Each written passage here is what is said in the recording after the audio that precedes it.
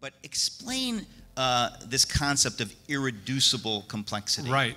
The case for intelligent design is not so much made in the negative as, well, it's so complex it couldn't have arisen by an undirected process.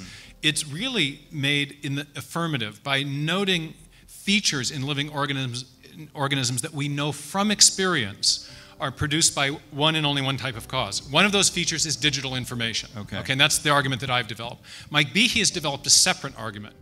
One which I called irreducibly complex, or something that had the property of irreducible complexity. Now that's a fancy phrase, but it stands for a pretty simple idea. It just means you've got a machine or a system or something that has a number of different components. And all the components interact with each other to do something, to produce a function that the individual components can't. And again, that's some words that it's better oftentimes to see an example. And an example I like to show of such a thing from our everyday world is the following. And this is just a simple mechanical mousetrap, one you'd buy in a grocery store, say. And as you can see, a mousetrap has a number of different parts. It's got that tightly wound spring in the middle. And if you look closely, the top end there is extended so that it presses against the wooden platform. And at the other bottom end, another extension of the spring, the metal overlaps this other metal piece, which is called the hammer. And that's the piece that actually squashes the mouse. And when you push the hammer over, it's got to be stabilized in place until the mouse comes along. That's the job you see in the lower right there of the holding bar. And the holding bar inserts into something called the catch in order to stabilize it. Now the mousetrap needs all these parts to work. If you took away the spring, if you took away the catch or the holding bar or any of the parts, then you would not have a mousetrap that worked half as well as it used to, or a quarter as well as it used to. You'd have a broken mousetrap. It wouldn't work at all. So this is what I mean by the phrase irreducibly complex. This is an example of it. Now it turns out that things like this are big headaches for Darwin's theory, because if you wanted to evolve something like a mousetrap by something like Darwin's mechanism of numerous successive slight modifications, how would you do that? Where would you begin? Would you say, start with just the wooden platform and hope to catch mice, say, inefficiently? Maybe they'd trip over it as they ran across the floor or something. And then maybe you could improve it. Maybe you could put a kind of a thin piece of metal like what would be the holding bar onto it. And then maybe as they tripped, they might impale themselves on the holding bar.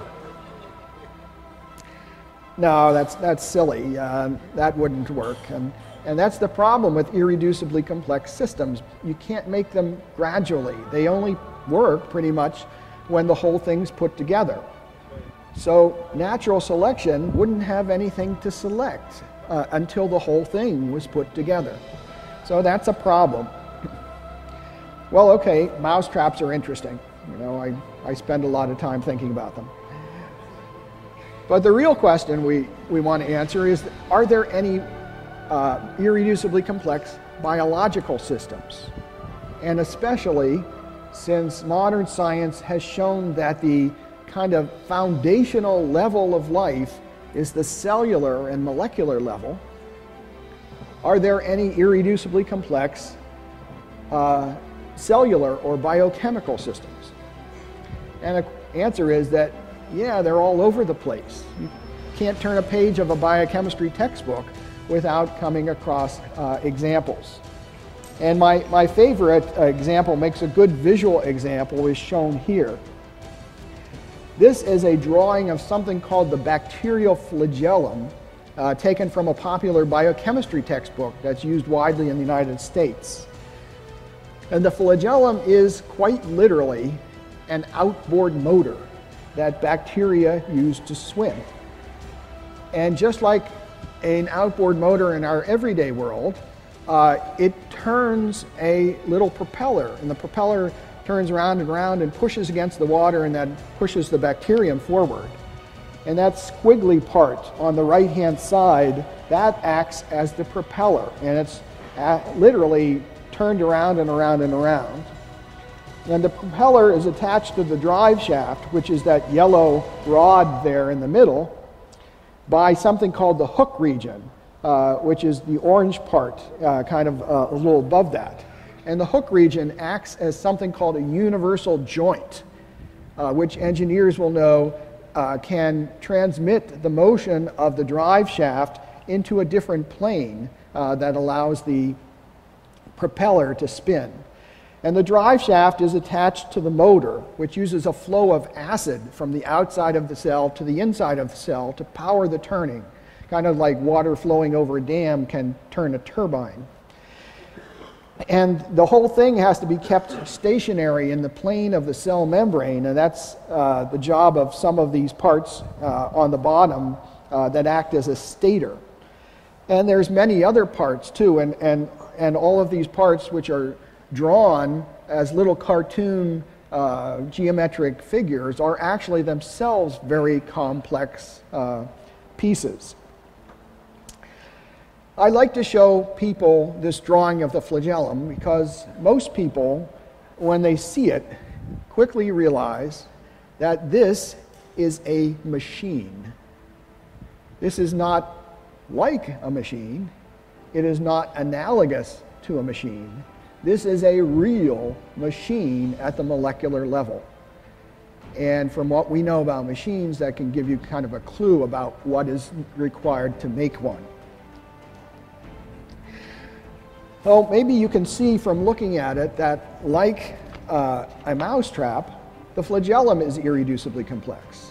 If you take away the drive shaft, if you take away the hook region, if you take away the propeller, the flagellum fails to work. And so it too is extremely difficult to explain in terms of Darwin's numerous successive slight modifications. And in fact, nobody in science has explained how that could come about. Well, you might ask, is this some kind of freak of nature? You know, is everything else relatively simple, and then we see this? No, it turns out that things like this are everywhere you look at the cellular and molecular level of biology.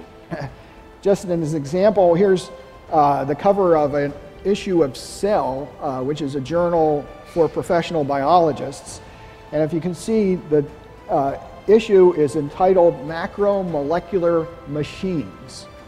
And if you look at the titles of the articles on the table of contents, you see things like the cell is a collection of protein machines, polymerases in the replosome, machines within machines, mechanical devices of the spliceosome, motors, clocks, springs, and things. Things like this are all over biology. So the point is that there are structural obstacles, there's physical reasons to think that Darwin's theory really can't do what its proponents claim for it. But again, you know, in our everyday life, we hear it claimed repeatedly in the media that Darwin's theory has been shown by science to be able to make everything in life. So the next point is to say that those grand Darwinian claims rest on undisciplined imagination. Now, imagination is a good thing in science, as it is in many other enterprises, but if it's undisciplined, if it's too far removed from the data, then it can become misleading.